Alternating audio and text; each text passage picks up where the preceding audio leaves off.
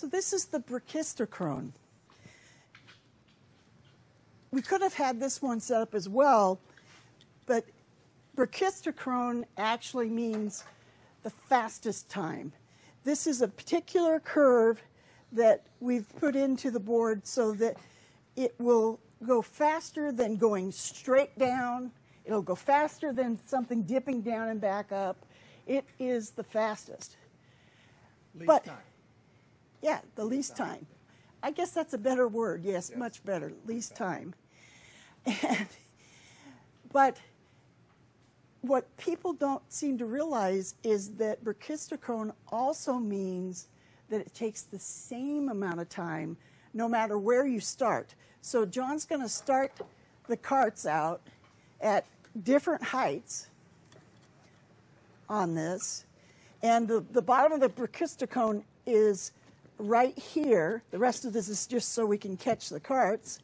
So about right where the split is in the board here is where the two carts end. So how can should we tip it a little more so that I can...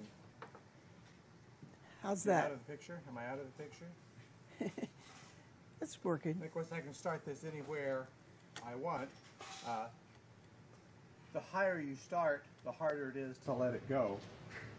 And you have to make sure that it's on the track right. But is that good enough?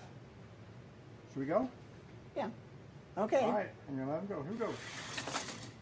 Now, that's probably pretty hard to see because it's moving so fast. But both carts pass this point at the same time. And you got a slow-mo of it?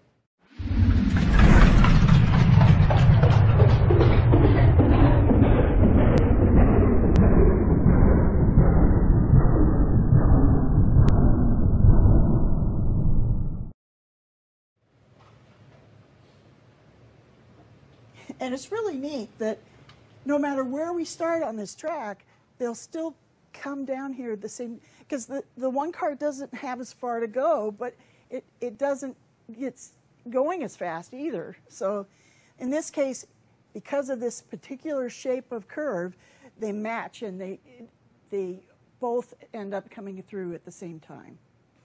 Okay, thank you. Sure. And where does that word come from? I'm sure it's Greek. Oh, because I've never seen it before. Can you pronounce it again? Brachistochrone. And everybody knows that word. I don't know. They do now. That's an excellent word. That's an excellent demonstration. Thank you, ladies and gentlemen, Ann Hanks.